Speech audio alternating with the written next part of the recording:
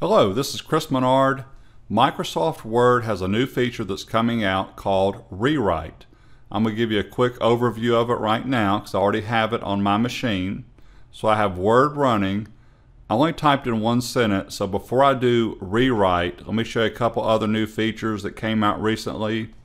Spell check is very popular. If I click inside this document, the F7 function key will turn on spell check, but spell check now pops up into what's called the editor, which is a task pane on the right. It's telling me I have two words that are possibly misspelled. So when I select spelling, one thing that I like now about the editor, when it's check spelling, it gives you not only suggestions, but it gives you other meanings of those suggestions. So what I meant to type is we are continually expanding, but it has these other three options in here, but expanding is correct. So I just need to left click it, it changes it. Then it jumps to the next word. Operations was pretty easy. I'm gonna click OK, spell check's done. One more little item before I run Rewrite. Grammar in the editor, if you go to settings, it jumps you into File, Options, Proofing, and Grammar and Refinement settings right here. I just want to point this out. Grammar is a topic. I didn't change in these settings. These are already checked. But I was looking in here.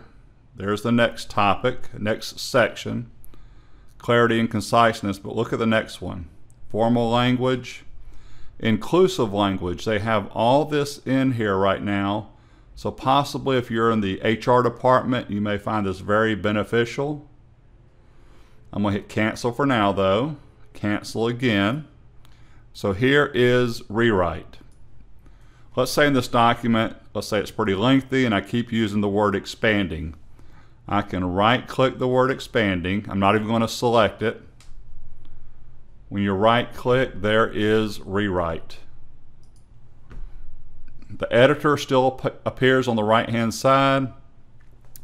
And what I found interesting about this is it highlighted over to the left in yellow what it wants to change. So it picked up 5 words, it shows them over here, and it has the suggestions down here.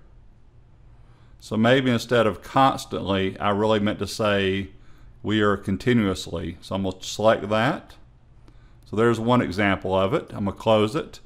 To show you one more time, I'm going to do an undo, Control Z.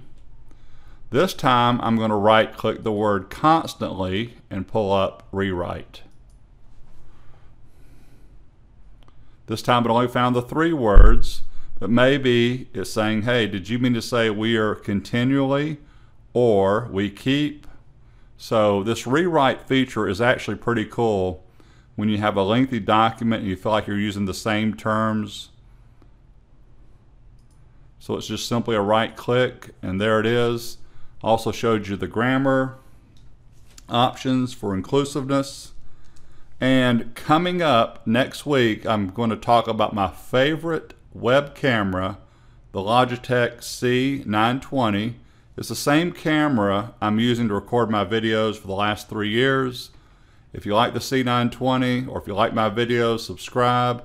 There's a link to order the C920 from Amazon. Thank you for your time. Have a great weekend.